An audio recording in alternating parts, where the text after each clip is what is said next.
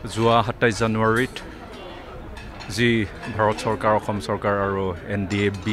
এপছু আৰু UBPৰ লগত যি চুক্তি স্বাক্ষৰ হ'ল সেই মৰ্মে আজি আমি আমাৰ গোটেই অস্ত্ৰ শস্ত্ৰ সমৰ্পণ কৰিলোঁ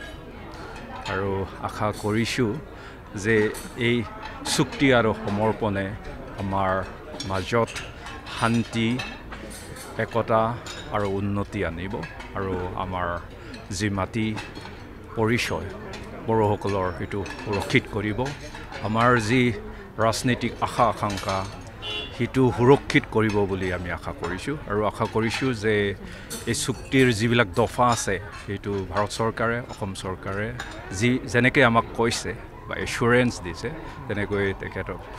ভাৰত চৰকাৰ অসম চৰকাৰে কাৰ্যকৰী কৰিব বুলি আমি আশাবাদী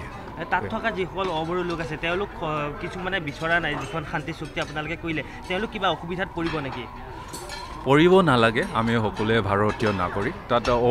বড়ো বুলিবলৈ নাই খালি অবড়ো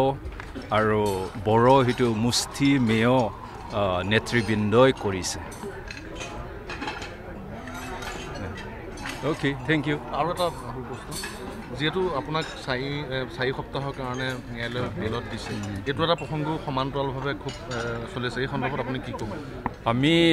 4 সপ্তাহ হোৱাৰ আগতে আকৌ বেল এক্সটেনশ্যনৰ কাৰণে এপিল কৰিম আৰু আমি আশা কৰিছোঁ যে মহামান্য হাইকোৰ্টে মোৰ বেলটো এক্সটেণ্ড কৰিব আজি এটা দিন এটা উল্লেখযোগ্য দিন আপোনাৰ কাৰণেও বা আপোনালোকৰ সংগঠনৰ কাৰণে মই এটা পোনপটীয়া কথা কাৰণ আপোনাৰ কথাটো অহাৰ লগে লগে ধাৰাবাহিক বিস্ফোৰণৰ কথাটো আহে আজি এই মুহূৰ্তত ক'ব নেকি যে আপুনি অনুতপ্ত বা মই এইটো কাৰণে ক্ষমা কিবা